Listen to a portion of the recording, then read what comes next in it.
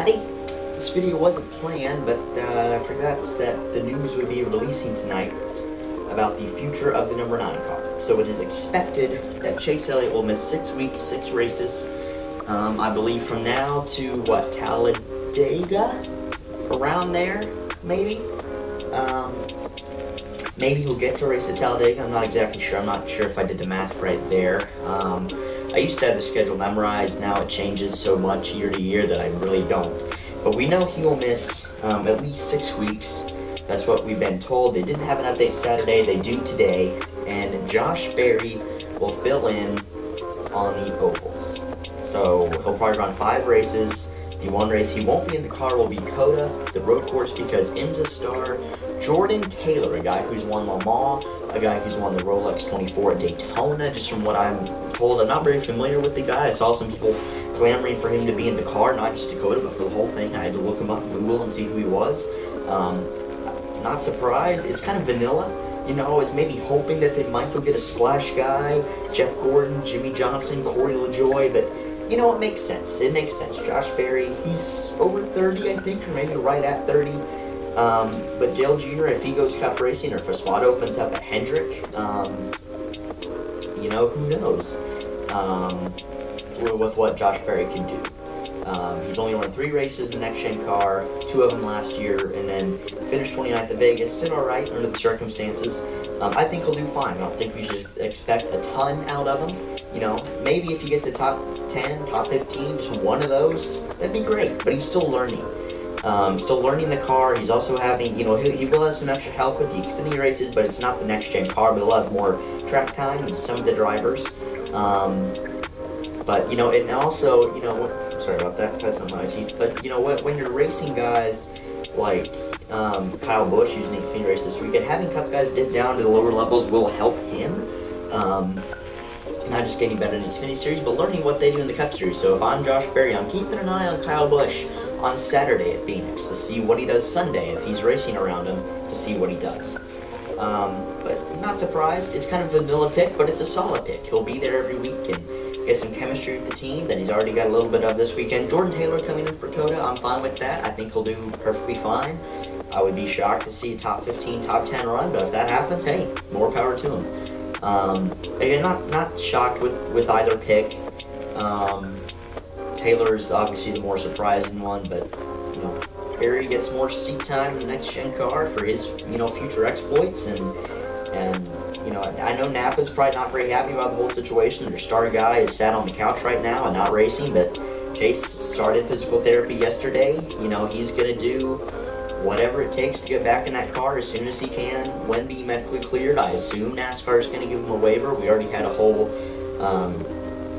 podcast episode about this last night, so that's on YouTube and all major podcast platforms, so go check that out below the yellow line.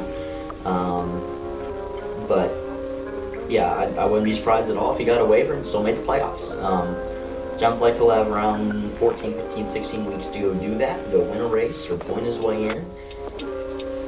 And yeah, with how strong Hendrick's been to start the year, how strong Chevy's been. Chevy has won, you know, the first 3 points races. You know, they didn't win either duel. They didn't win the Clash. But still, that's still 3 out of 6 races and all 3 points races so far. We'll see if they can continue that domination at Phoenix. But Chevy, especially, you know, Hendrick, Trackhouse, they're looking really good. So Elliott's gonna have a lot to look forward to.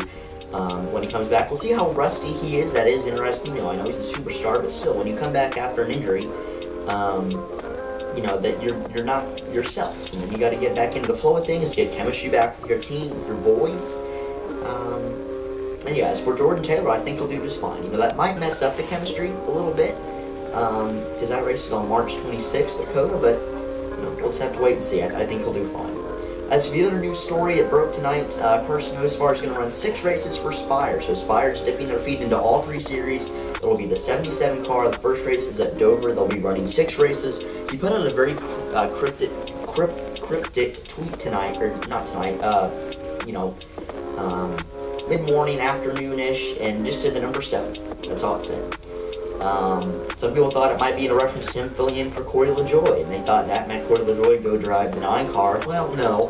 But he did have an announcement at 7 o'clock Eastern Time, and it did involve the number 7. The 77 car will be piloted by him in the Xfinity Series. So Spire is running both Truck, Xfinity, or not both, all 3 series. All 3 top series are running Truck, Xfinity, and Cup.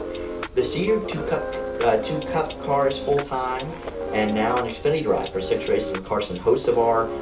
Technical lines with JRM, it's his first start, so I think top 20s, top 15s would be great. If he can sneak a top 10 or a top 5, that'd be great. The first race is Dover, and he will be headed up. He will be crew chiefed by Kevin Bono Manion. He is a guy who's the head of their truck program. He's not necessarily decorated, but he's very experienced. He's been around the NASCAR circles certainly as long as I've been a fan, if not longer. He's been a constant figure in the garage area in the top 3 seasons of NASCAR.